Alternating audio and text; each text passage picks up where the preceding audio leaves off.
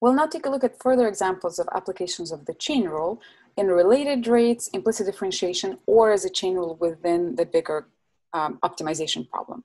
So our first example here is convergent extension, which is a process by which a block of tissue narrows in one direction and elongates in another direction. So if we start with something rectangular, then it will become a rectangle but narrower and longer. This process is very well studied in fish and frogs, and that is due to the large embryo size, its transparency, and also its development outside of a uterus, so it's easy to photograph. So as we all know, a frog starts as an egg, which is pretty circular in shape, pretty spherical in shape, and then through this process of jiggling where the actual cells are, it becomes what we know generally as a tadpole. So my daughter has these handy little handouts from her daycare. It starts off as a little egg inside a transparent shell, which is why we can study it fairly well because it can be easily photographed. It then becomes a tadpole with little eyes, and then finally becomes a little frog. Okay, so for some visuals here. We can photograph all of these stages of the development, and you can see that just over the pretty quick 5 hours of time, the tissues have reformatted themselves from following a very circular and round pattern to actually build a skeletal element of the future tadpole.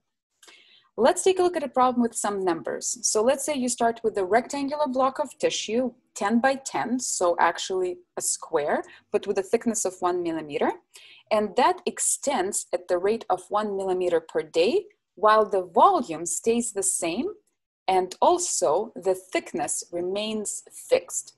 So this is quite different from the problems we've considered before, and this is particularly representative of this process. Think about this. Here, the thickness of these cells did not change in the process, so the epithelial layer did not actually thicken. It simply got different formation of the cells within it.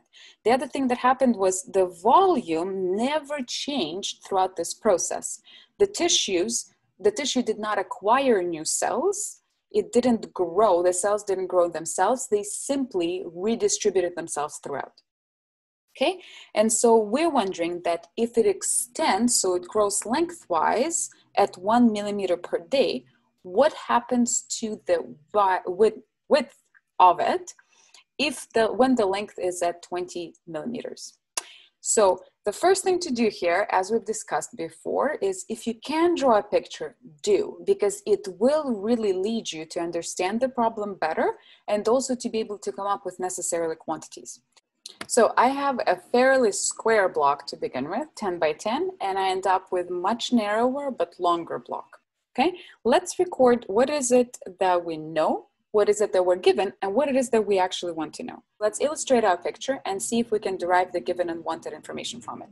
We're given that we start off with dimensions L and W, each 10 millimeters. So on this block here, this width and this length are both 10 millimeters to begin with.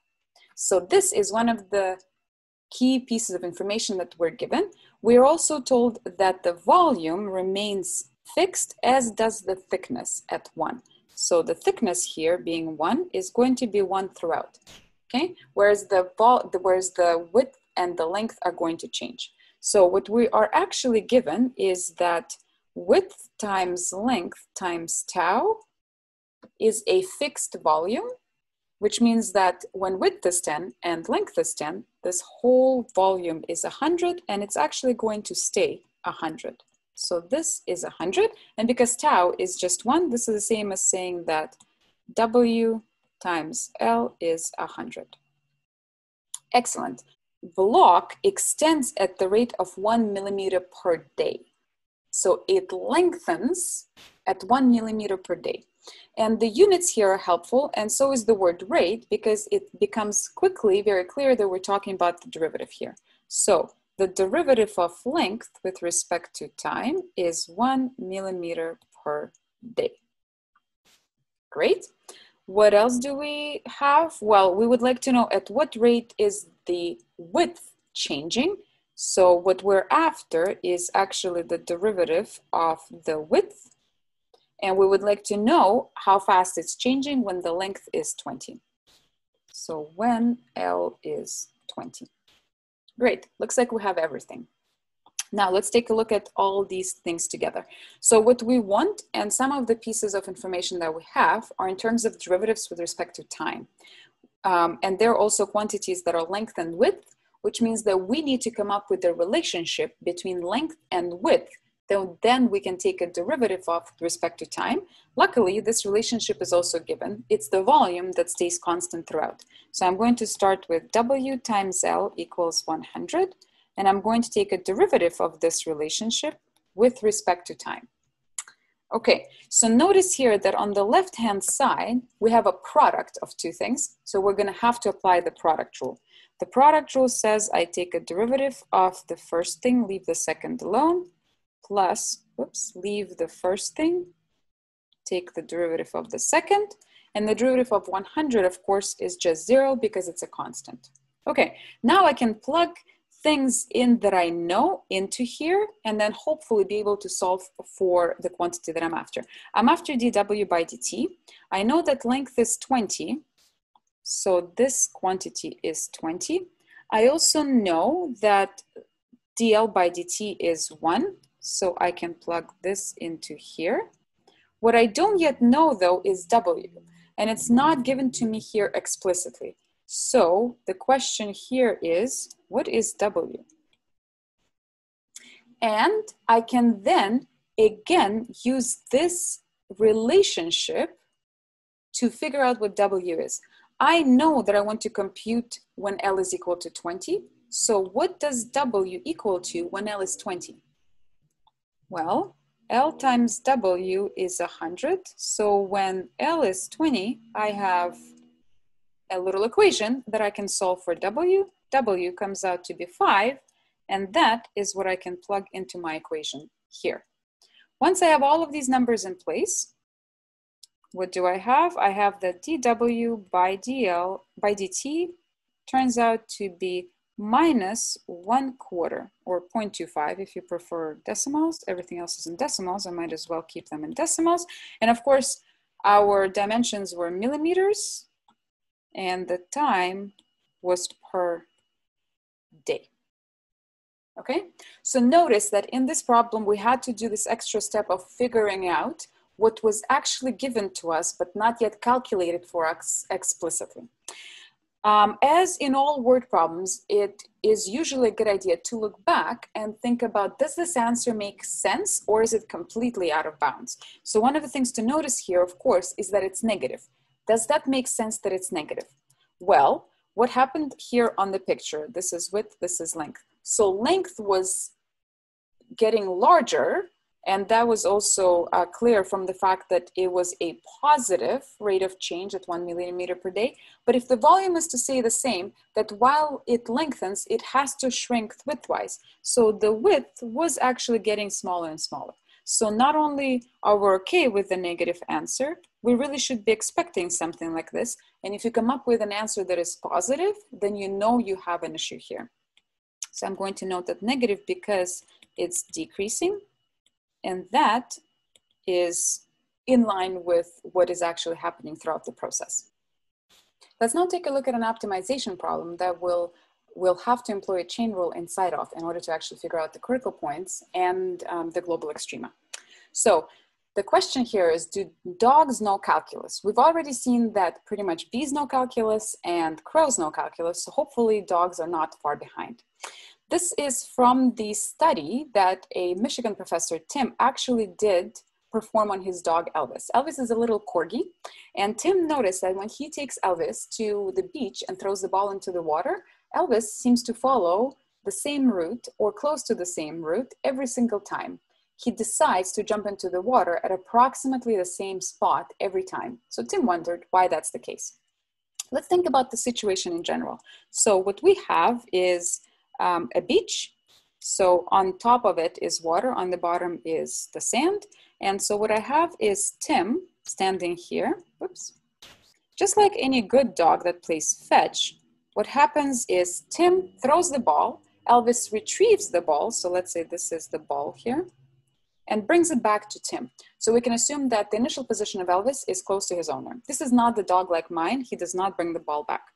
So what are Elvis's choices to go from Tim to the ball? So let's say this is Elvis to start off with. Well, Elvis can jump into the water and swim directly to the ball. So this is one potential route.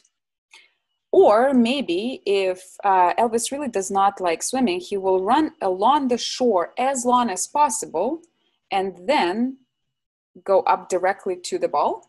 Or, of course, Elvis can run some amount of distance along the shore and then jump into the water and swim sort of diagonally, okay? So depending on what Elvis' objective is, he might follow different routes. So out of all the paths that we drew, the path that minimizes the distance, the physical distance to the ball, of course, is the direct route here, so the red one. The path that minimizes time in water, and that is if Elvis really tries to avoid actually swimming, then it's this right angle triangle that is in blue. The path that minimizes time to get to the ball is probably somewhere in between. And this is likely what Elvis is trying to get to, right? He's trying to retrieve the ball as fast as possible in the minimum amount of time. Now, being the corgi, he's actually much faster at running than he is at swimming. And so this is probably something that has to factor into his internal calculations about where to jump into the water to get the ball. So we can do this with constants, but I didn't want to carry over constants throughout the entire problem. So I simply assigned some numbers to this problem here so we can deal with numbers and not variables. These are probably an over approximation of how fast Elvis can swim and run, but let's suppose that Elvis runs at 7 feet per second and he swims quite a bit slower at 1 feet per second. We would like to find Elvis's route that minimizes time to ball if Tim throws the ball 15 feet along the shoreline and 20 feet into the water. So we know the exact location of the ball from the Tim's perspective, and we're wondering, with that in mind, where will Elvis enter the water? Of course, we're going to have to sketch a picture here because this information is hard to keep in mind. Maybe pause the video for a second and see if you can sketch the picture and label it with the quantities known already or given in the problem rather. Let's assume that the picture is going to be similar to the previous one where Tim is on the left and he throws the ball to the right side of him. So take a second, try to sketch it. Okay, so your picture should look something like this. Tim starts off, he's staying put. Elvis enters the water somewhere here. And what we know is that the ball is 20 feet into the water and the distance between the Tim and the ball along the shoreline is 15 feet. I know mine is not really up to scale. It doesn't matter. It's just a sketch. So the fact that my 20 looks smaller than my 15 is okay. Now, what we're asked is, where does Elvis enter the water? Okay, so where is this point along this 15 feet distance? Is it 1 foot in, 2 feet in, or whatever, right? So what becomes clear is that we have to label one of these as our variable. Let's call it X. And it is completely up to you which one to label with X. If this is X, then we can figure out what this distance is, or the other way around. But one of them will be easier to calculate with. So we need to figure out what Elvis's route will be. So we'll need to figure out this length in particular. And that means that we will have to figure out what this diagonal length is. In this case, we're going to have to employ the Pythagoras theorem and include both sides of this triangle. So it's likely better if this side of it has a simple expression. So I'm going to call this X right here. Now, if this is X, this whole thing was 15, so that leaves me 15 minus X here. And then this length right here, again, using the Pythagorean theorem, we can see that this is a right angle triangle. So using the length for the hypotenuse, this is going to be square root of 20 squared plus X squared. Okay, so now that we have all of our things labeled and figured out, let's take a look at what is it that we're actually trying to maximize and try to write that down in terms of our variables. So we would like to minimize time to get to the ball. Now, none of the things that we have labels for or information about is actually time. We have either distances or velocities or speeds. But that's okay because there's a well-known relationship between time, velocity, and speed. And we're going to use this relationship to take what we have and turn it into the function that we'd like to have. So the total amount of time, let's denote it by capital T, is of course split into two pieces. There is the time that Elvis runs on land, and then there's time that Elvis swims through the water. Remember, the time is distance divided by speed.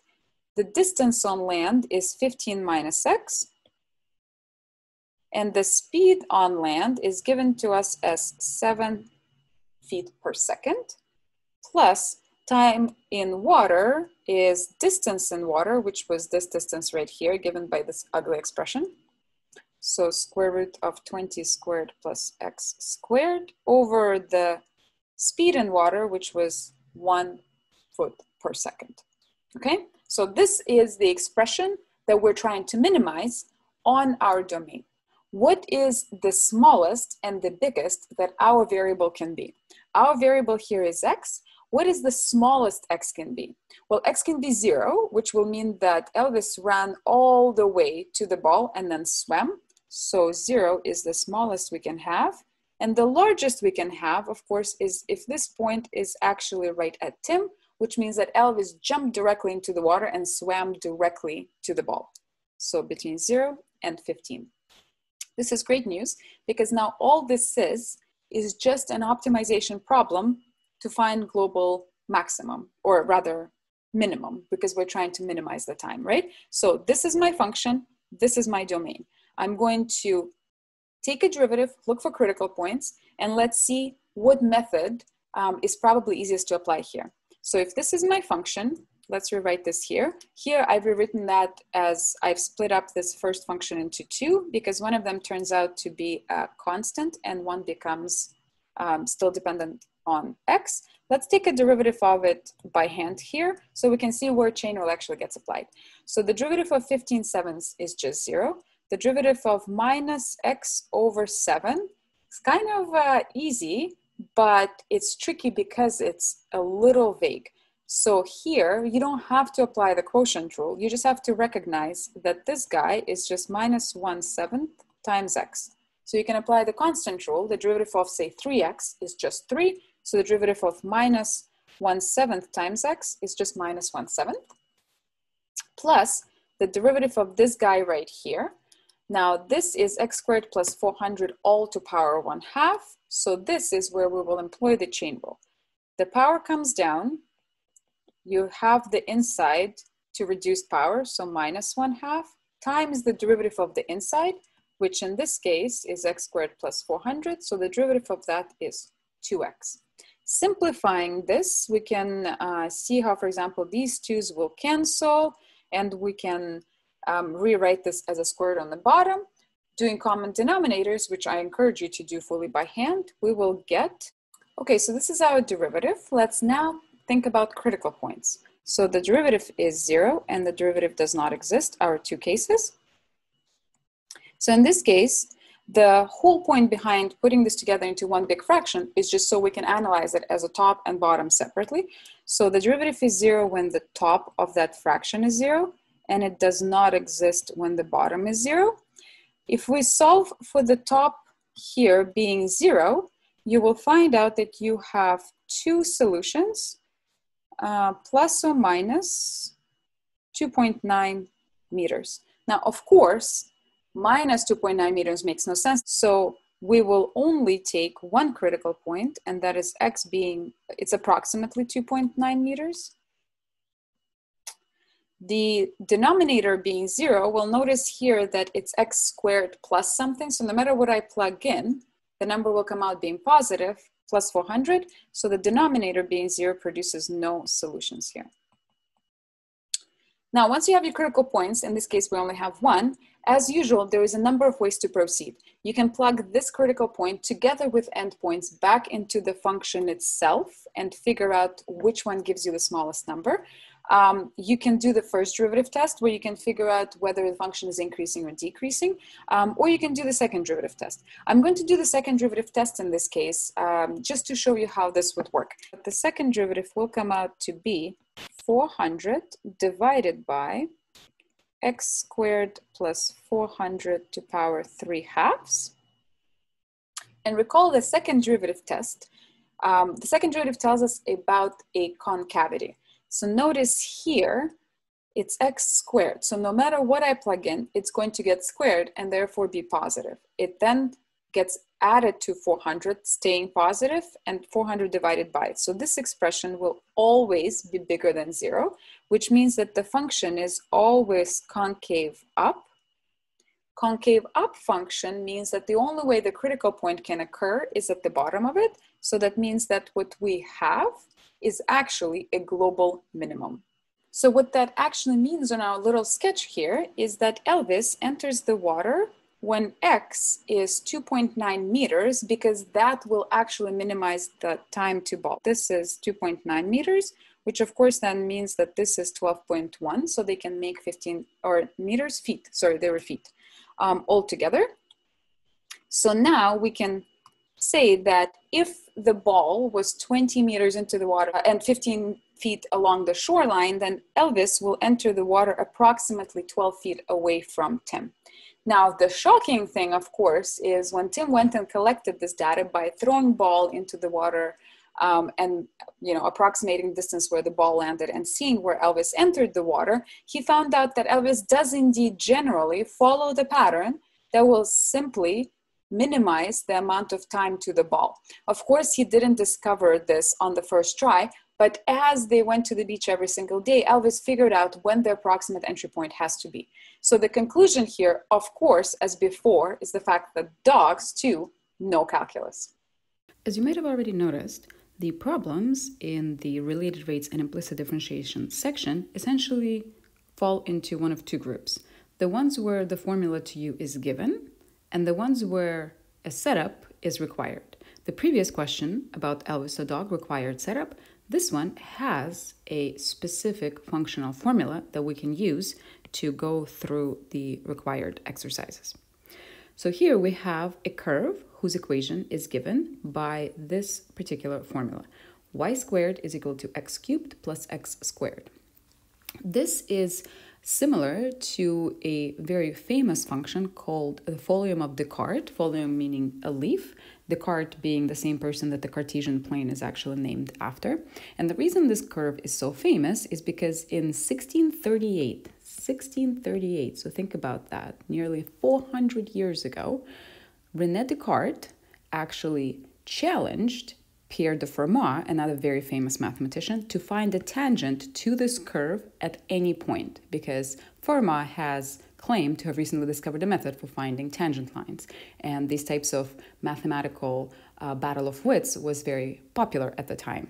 Fermat actually solved the problem easily because he could, in fact, find tangent lines, and Descartes was at that point unable to do so.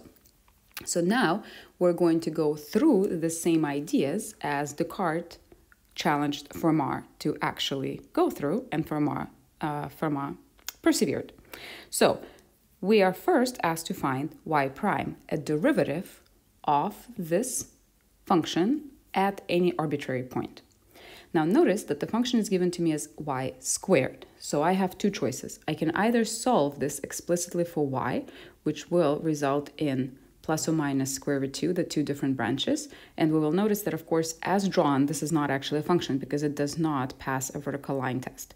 So solving explicitly for y will divide the curve into the upper half and the lower half, the positive one and the negative one. However, knowing that we can now do implicit differentiation, we can also just take the derivative directly without having to go through more of the algebra. So for the first part of this question, we're going to start with our function as written. Y squared is equal to x cubed plus x squared, and we're going to take a derivative of that directly, remembering the implicit differentiation and the chain rule. So on the left-hand side, if I take a derivative, first I notice that I have a power of 2, so my first thing to apply is going to be the power rule. However, then I noticed that y, of course, is a function of x. So I've dealt with the outside function, but have not yet dealt with the inside. So I must follow this with the derivative of the inside, which implicitly and not explicitly is equal to y prime. On the right-hand side, I have everything in terms of x. So taking derivatives here is going to be straightforward. There is no specific inside to these functions anymore. They're just x's. You can think of the derivative of x as just 1. And so here, the application of the power rule is going to be the only thing that we need to go through. Once I have this expression, remember that I'm after y prime, so I simply need to solve this for y prime. So from here, using some simple isolating of the y prime and dividing both sides by 2y, I'm going to get 3x squared plus 2x all over 2y as my expression for y prime. And we're done with the first part of our question. This is the expression for the derivative of our function at any point x and y. Now notice, of course, that I still have both of the x and the y in the expression, but that is totally fine. Let's go back to the question and see what we need to do next. Next, we're asked to determine the x-coordinates of all the points where this curve has a horizontal tangent. And the next part is going to ask us the exact same thing, but regarding the vertical tangent. So let's think first about how we can translate these words into mathematical concepts. The derivative, of course, remember, gives us the slope of the tangent line at any specified point. Horizontal tangent means the slope of the line has to be 0. So this would correspond to my derivative being 0. And vertical tangent will correspond to the slope being undefined. So that is something that we're going to have to go through. The derivative does not exist or undefined, equaling to infinity. So let's see how we can now use the expression we just derived for our derivative to, in fact, find those points. So once again, horizontal tangent means the slope of the tangent line is 0. So the derivative is equal to 0. This is my expression for the derivative. When is this ever going to be 0? Well, a fraction is 0 when the top of it is 0. So that implies that I simply need to look at when the top of my expression is equal to 0. And now I only have x as a variable, so this should be fairly straightforward to solve. I can factor x out, and what am I going to have left? 3x plus 2, and that's equal to 0. And the reason that this is good, of course, is because if a product is equal to 0, it means that one of the parts must equal to 0. So either I have that x is equal to 0, or from this bracket, if I solve for x, I will get that x is equal to negative 2 over 3. Okay? So let's now take a look at how these two solutions correspond to the slope of the tangent. Remember that I must have that y prime is equal to 0. So let's see if these solutions actually give me what I want. I'm in particular concerned about the fact that I do have a bottom here, and these points might actually result in my denominator being 0 as well. So I have to be a little bit more careful. So if I have x equals to 0 and I plug this in here, I am going to, of course, end up with 0 on the top and 2y on the bottom. In order to calculate my y, I need to go back to my function value and see what it equals to there. So if my x is equal to 0, what am I going to have in terms of my y? If I plug it in here, I'm going to get 0 cubed plus 0 squared. So y squared is equal to 0, which will imply y is equal to 0.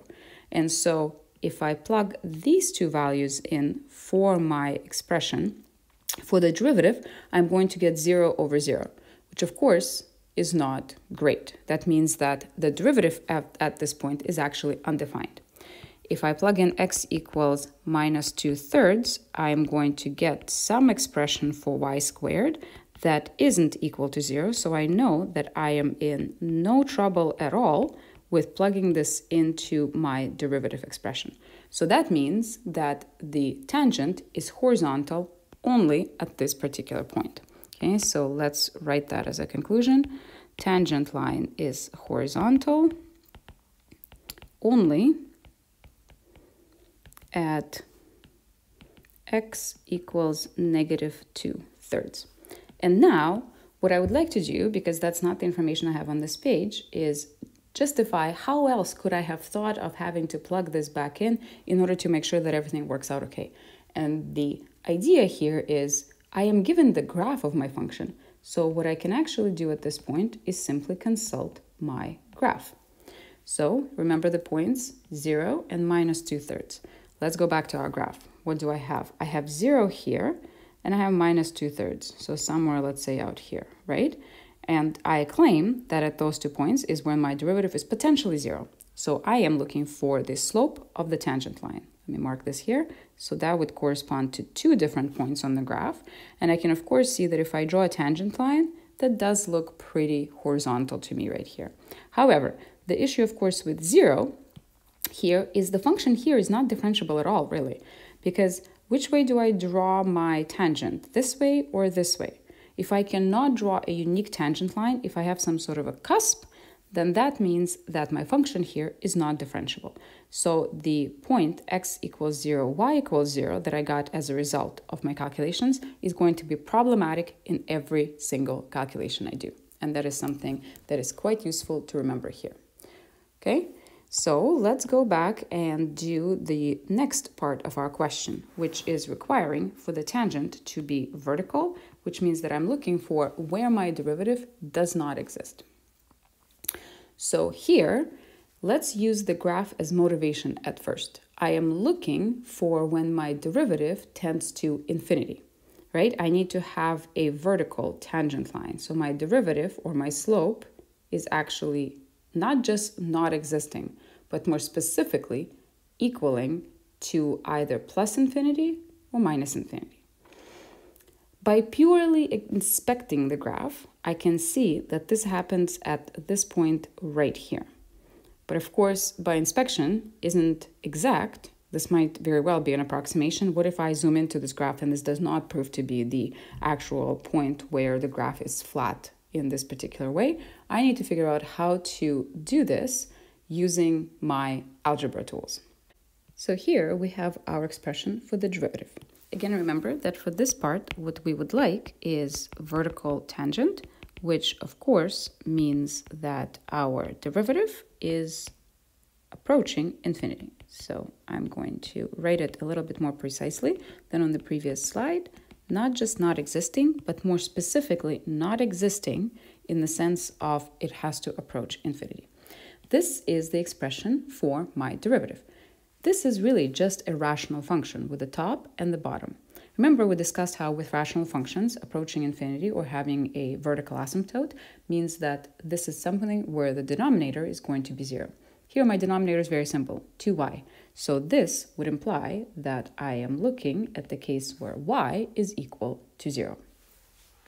Now, once I have that, I need to go back through the same type of analysis as I did for this part here.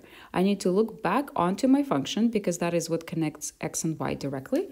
And I will see that y is equaling to 0 implies that x cubed plus x squared is equal to 0. I can factor out here. Again, remember, don't divide, factor. So I can take out x squared. I will have x plus 1 left. And once again, factoring is useful because it gives me a way to split up my information here. So either x squared is 0, which means that x is 0, or this bracket is 0, which will imply x is equal to -1. Remembering what the graph looks like, this actually looks quite consistent with what we've seen so far, right? So at this point again, if you were doing this purely algebraically to begin with, consulting the graph is likely a very smart idea. We will then see that x equaling 0 does not correspond to a vertical tangent in the exact same way that it did not correspond to a horizontal tangent before, because simply at that point, the function is not differentiable. So at x equals 0, I can just write it down using different wording now for a little bit of variety. The function is not differentiable altogether.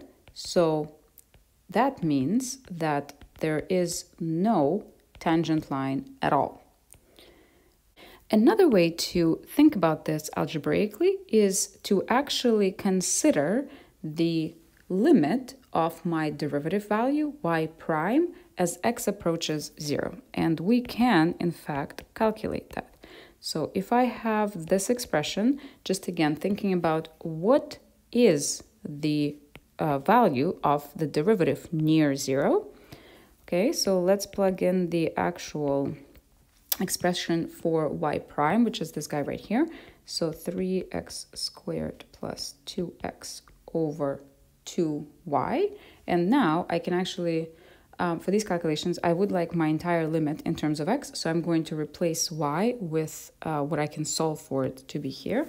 So this would be plus or minus 2 square root of x cubed plus x squared.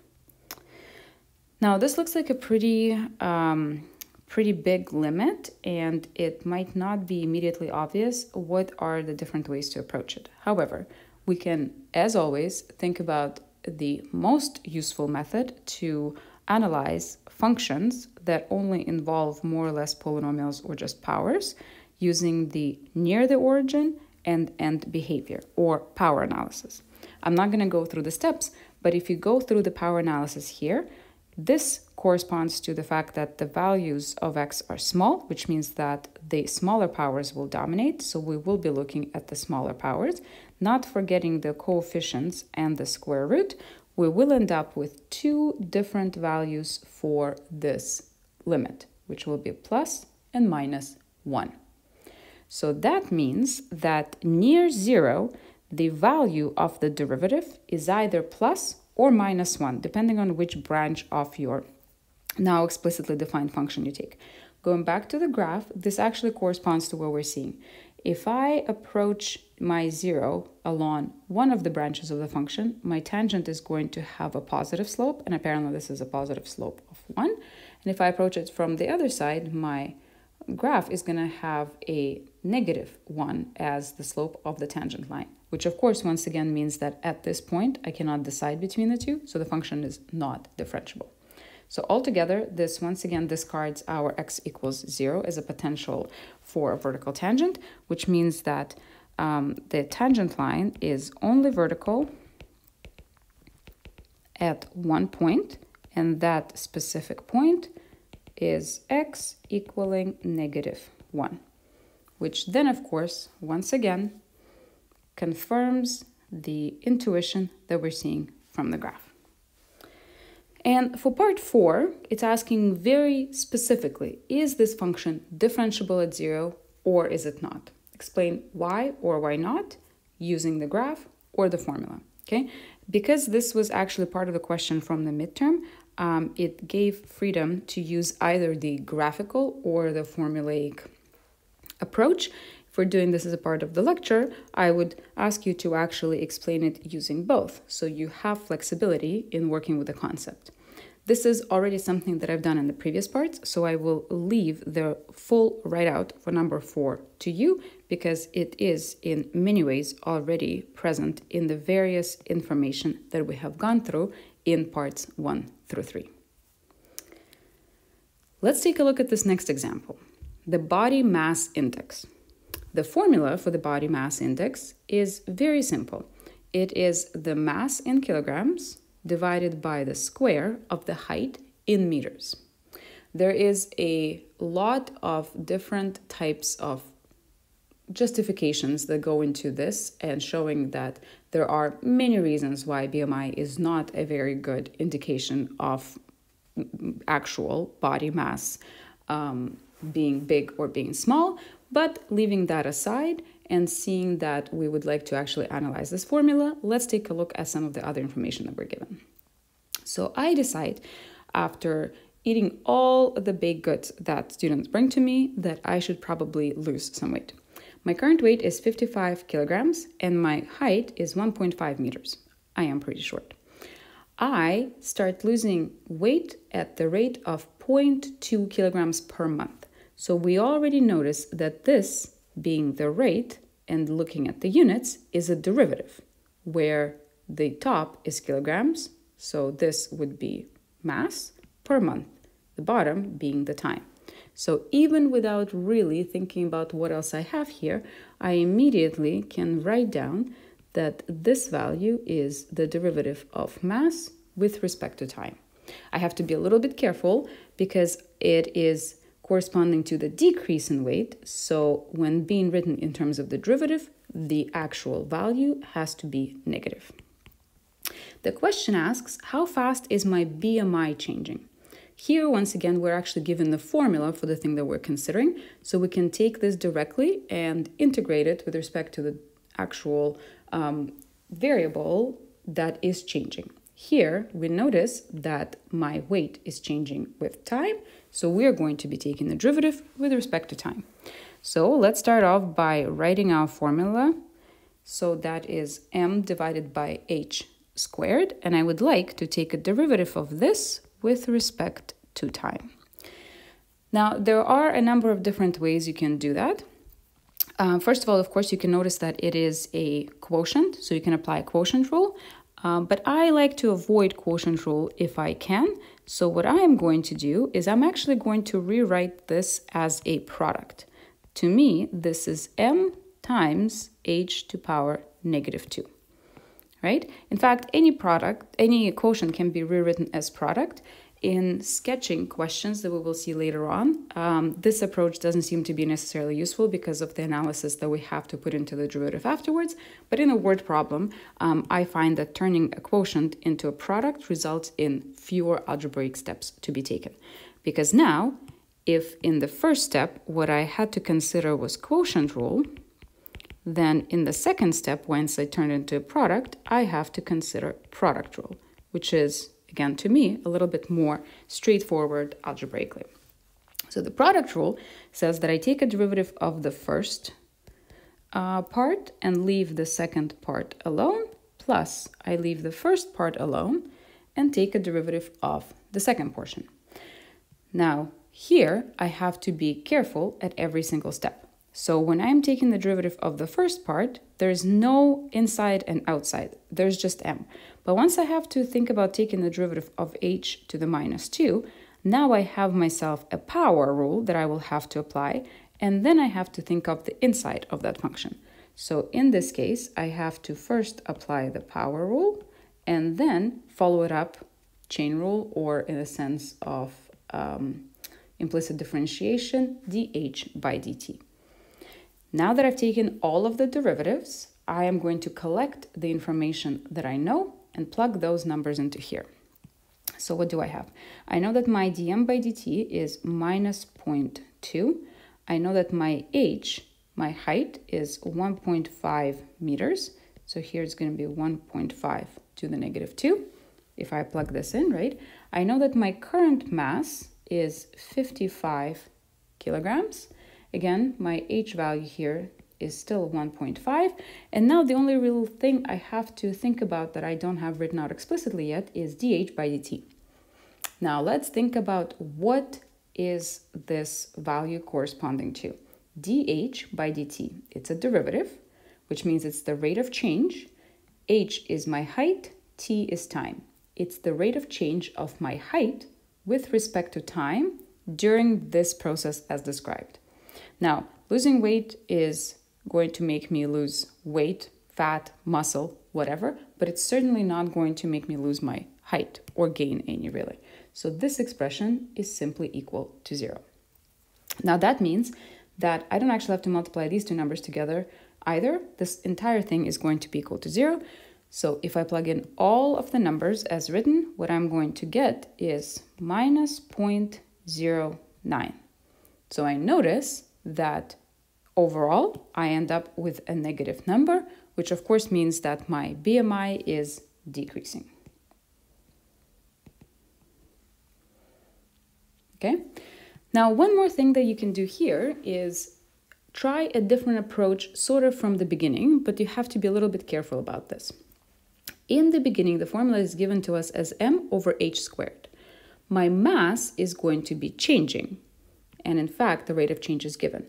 But you could have realized from the very beginning that my height is going to stay constant throughout the entire process. So that means that I can plug this 1.5 in for h right away and then actually work with the formula. So the alternative approach would have been to notice that my actual BMI, to begin with, can be written as m over 1.5 squared, which really means it's a constant, 1 over 1.5 squared times m, and I can take a derivative of just that directly. Okay, this is going to be a little bit easier because you're not going to end up with secondary derivatives of all the functions, but it is something that you have to think about carefully right away. What is changing, which is the mass, and what stays constant and can be replaced with a specific value right away. Next example is actually going to require a setup. So as you read through already, just at a glance, we notice that we're given no formulas whatsoever, which means that we're going to have to come up with a formula to describe a relationship between the variables that we're working with. So here I have a canister of oil, and it is forming an oil stick around itself in an ocean. So a ship dropped a canister of oil, and the oil stick is continuing to grow. So what is happening is that the spill is circular and it is expanding. We know that when the radius is 3 meters, it is growing at the rate of 2 centimeters per second. We are wondering at what rate the area of this spill is expanding. So let's draw ourselves a nice little circle for our oil spill. So this is what we have here, and we know that the radius of this thing, let's give it a name, r, is growing.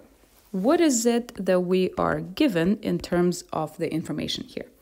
I know that when the radius is 3 meters, so when r is equal to 3 meters, I have that the rate of it is growing at 2 centimeters per second. So my first thing to notice here is that my units of measure are not exactly the same. So I am going to have to be careful about transforming into either meters or centimeters. And it is completely up to you. Let's say that I decide to go with centimeters. So that means that when the radius is 300 centimeters, it is growing. So the rate of growth of it is equal to 2 centimeters per second. Again, different people think about how to describe this differently. It might be the units that tell you what the fact that we're talking about the derivative, or it might be the word rate. But regardless of that, the growth should indicate to you that the entire value is, of course, positive. This is the information that we're given, what it is that we want. We would like to know at what rate, so the derivative, is the area of the spill expanding. Now, we don't have a variable for the area yet, so let's call it A, the rate, the derivative, with respect to time. Now, the information we're given tells us something about the value of r and the value of the derivative of r. The information that we want is in terms of A. So the first thing that we need is to come up with a relationship between A and R. Okay, so let's write that down so we remember. We need to come up with a relationship between A and R. Now, what is the other piece of information that we haven't used from the actual description of the situation? We haven't used the fact yet that the spill is actually circular. I mean, we've used it to use the radius, but this is another thing that we can use to come up with a relationship between the area of a circle and its radius. This is, of course, just a straightforward area is equal to pi r squared formula. And now that I have that, my setup part of the problem is done. I noticed that I would like a derivative of this with respect to time. So I'm going to take the derivative of this expression with respect to time on both left and right. On the right here, I have to pause for a second and think. Pi is a constant. So in order for me to take a derivative of pi r squared, I am going to leave pi alone and then take a derivative of r squared. For r squared, first of all, I noticed that there is an outside function square, so I'm going to have to apply the power rule first, and then I need to deal with the fact that r inside is also a function of time, and it is in fact changing with respect to time, so I have to follow this up by the derivative of the inside, so dr by dt. And once I have that, of course, I can simply plug in the values. So r is equal to 300 and dr by dt is equal to 2. So altogether, if I calculate this, I'm going to come up with, I believe, 1200 pi, and the units now have to be the corresponding to the area on top, so centimeters squared, and the time on the bottom per second. You can, of course, go right ahead and plug pi in as well to figure out what the total number is. I'm going to leave it as that. Pi is a perfectly fine constant as far as I'm concerned, so this is my answer. I can also notice, of course, that this is going to be positive, which confirms my intuition that as the radius is growing, the area is growing as well. Let's take a look at another example here. Frosty the Snowman. Might be a little too early for snow, but we are preparing to build our snowman. Frosty the Snowman is made out of 3 identical spherical balls. Okay, not your standard classical construction, but I'm going to have 3 identical spherical balls. I'm going to copy them over to make sure that they're actually identical, and they're going to be sitting on top of each other. There is my Frosty.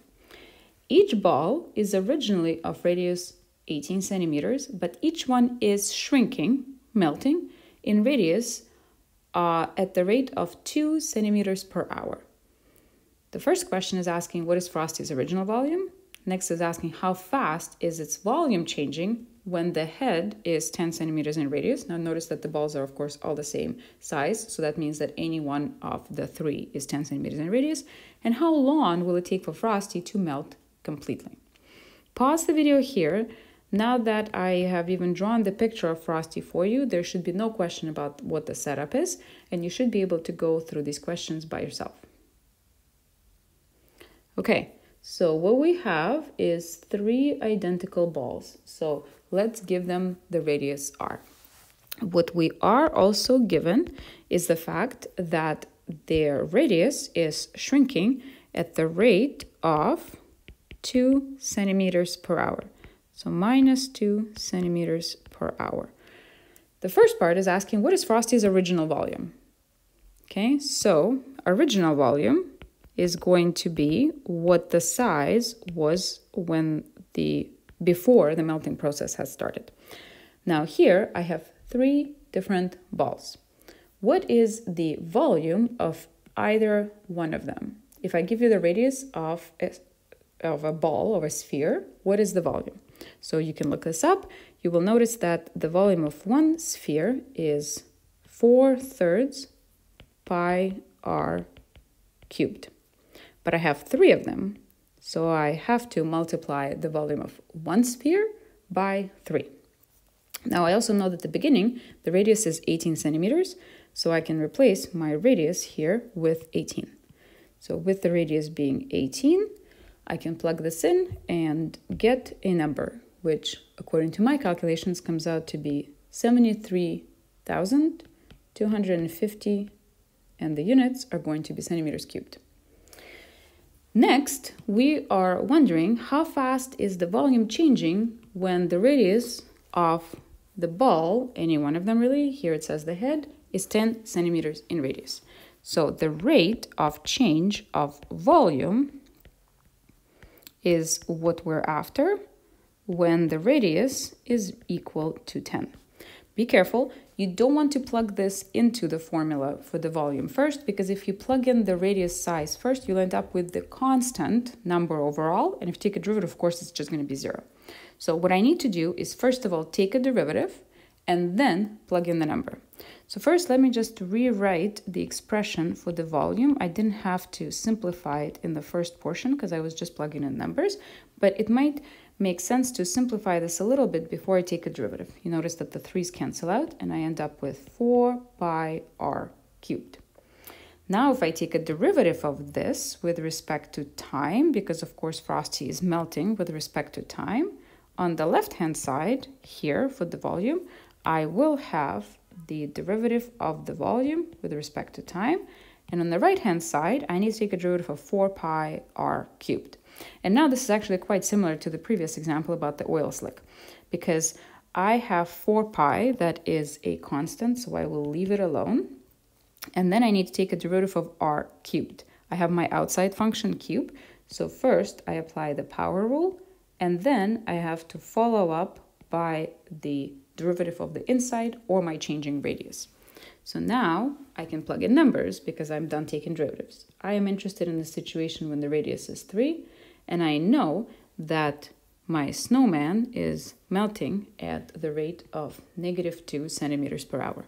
Plugging all of this in, I will end up with, I've calculated the number including the value for pi, minus 7,536. Now it's the volume units, centimeters cubed, per time unit, which is an hour. Notice that here I can do common sense check again. The volume of the entire structure is decreasing, which means that I should expect a negative answer, and if I didn't get one, then I would be slightly concerned. And the final question, how long will it take for Frosty to melt completely? This one is a little bit tricky because it's actually very straightforward. This almost involves no calculus at all.